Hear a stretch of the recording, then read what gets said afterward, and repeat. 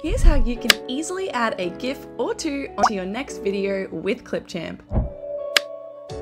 Start by heading over to clipchamp.com and then log in or create your free account. I've put the link in the description below.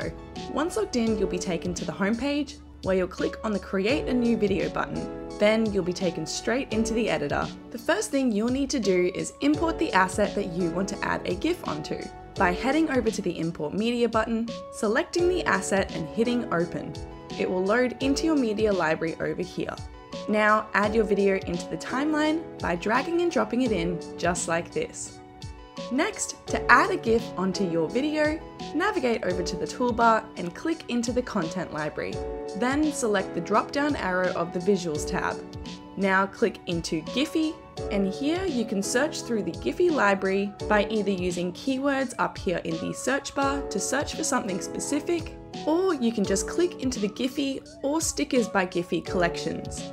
Once inside the collection, you can either scroll through as it is, or search for something specific in the search bar, for example, superhero. Then just hover over each of the GIFs for a bit of a preview, and then when you found the one that you want to use, simply drag and drop it into the timeline on top of your video asset. In this case, I'll go ahead and add in a few more as I wanted about 3 in the video. You'll see in the preview up here that they are all stacked on top of each other, but we'll be fixing this and adjusting their look in part 4. Now, if you're adding in multiple GIFs, make sure to place them one on top of the other to ensure they show at the same time in your video. If you'd like them to appear at different parts of the video, click on the asset in your timeline and it will highlight in green so you know which one is selected. Then just drag it across the timeline to the part of the video you want it to appear, just like this.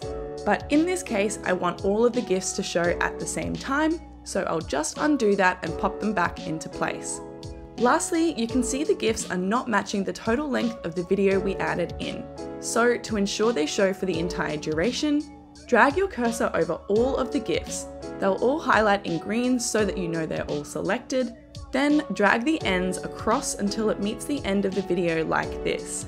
Now all of your GIFs will match the total video length. Next, you can edit the size and location of your GIFs by clicking on the GIF in your timeline. Again, it will highlight in green so you know which one you've selected.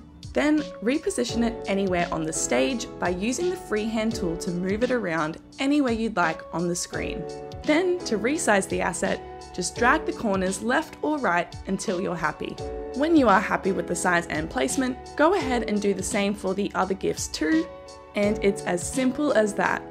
Once you're completely happy with your video, you can go ahead and export it by heading to the export button, selecting your video quality, and once the export is complete, hit save to your computer and it will download straight to your device, all ready for you to share. And that's how to add a GIF to your video with CLIPCHAMP. If you like this video, don't forget to like and subscribe to our channel for our weekly how-to videos.